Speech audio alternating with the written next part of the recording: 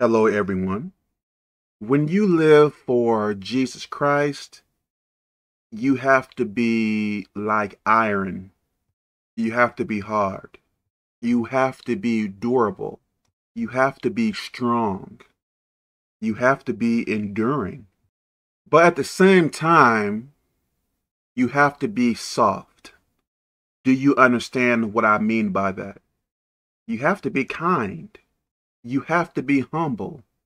You have to be polite. So, in a sense, you have to be hard like iron, but at the same time, be soft like a pillow. Bad times are going to come your way. You need to know how to endure.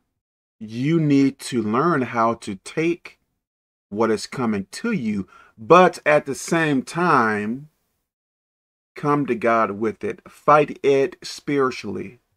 With all the bad things that I believe that will come to you, you can't become bitter. Don't be depressed all the time. Don't frown your face so much. Force yourself to be happy. Force yourself to be kind to people. Force yourself to be humble. Force yourself to do what is right. You have to be hard and soft. A somewhat hard exterior, but very soft inside. Maybe, if I can say this, soft like jello. I believe everyone in this world will have to go through problems. We need to learn how to adapt. Okay, I am having this problem, but I am not going to allow it to ruin my life. I am not going to take my frustrations out on other people because of my problems. I am still going to choose to be polite. I am still going to choose to be humble.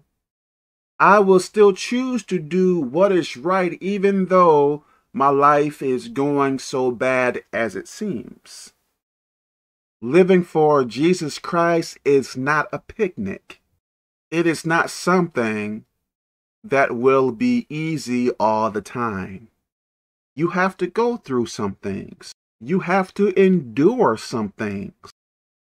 In a sense, you have to fight to stick with Jesus Christ. Yes, you do.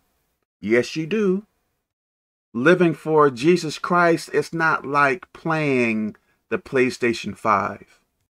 It's not like playing Xbox 360. When you live for Jesus Christ, you have to make sacrifices. You may have to give up some things you really enjoyed. It is worth it. It is worth it. You have to be hard and soft. You can't only be soft to where you begin to crumble when bad times come your way, to where you turn your back on Jesus Christ when you don't get your way.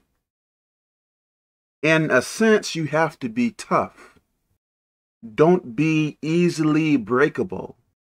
In a sense, you can be flexible, but at the same time be hard, if that makes any sense. Let me stop here. May God bless us.